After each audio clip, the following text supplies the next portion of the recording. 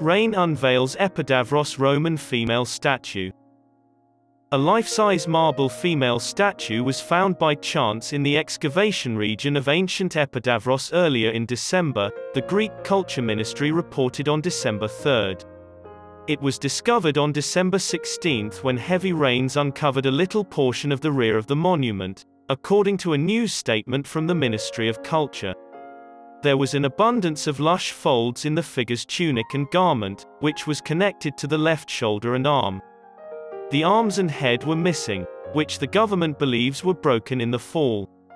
An ancient gesture characteristic of married women was widely used to symbolize Hygeia, goddess of health and daughter of Asclepius, as seen by the posture of the right arm, and the surfaces that retain ligaments from other parts.